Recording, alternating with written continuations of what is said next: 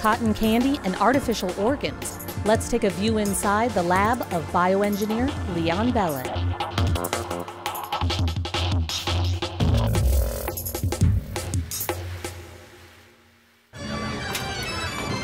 Carnival rides and carousels fit perfectly with cotton candy. But Vanderbilt mechanical engineer Leon Bellan is using the sweet treat to create tiny blood vessels. Much of that work is devoted to trying to mimic the capillary beds inside of your body. The goal? To keep bioengineered tissue and organs alive. Here's how it works.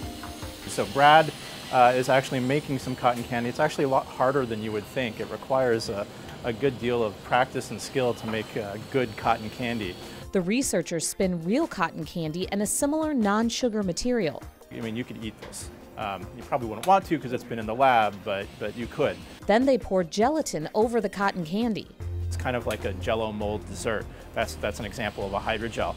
You'd think everything would blend together, but Bellan figured out a way to dissolve the cotton candy on command. When the Jell-O has set, then we change the pH and then the fibers dissolve, leaving channels behind mimicking capillary blood vessels.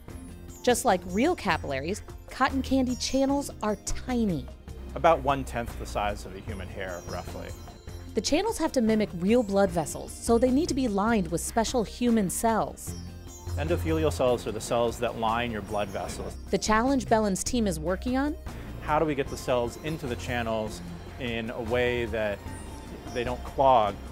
Postdoctoral researcher Shannon Faley is growing the cells. This is the cell media, so it's cell food, basically. It's with its sort of a balanced salt solution with some different nutrients that just keeps the cells happy and growing. She sees the future potential of this cotton candy research.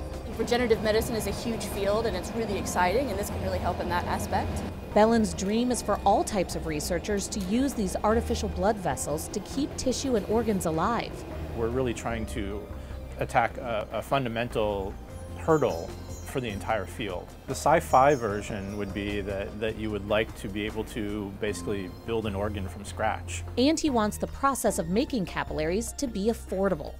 We use gelatin not for any particular reason except for that it's cheap.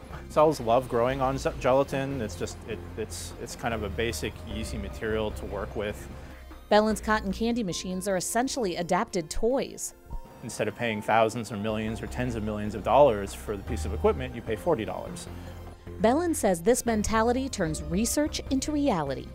Is this something that will ever be scalable? Is this something that will ever be economically viable?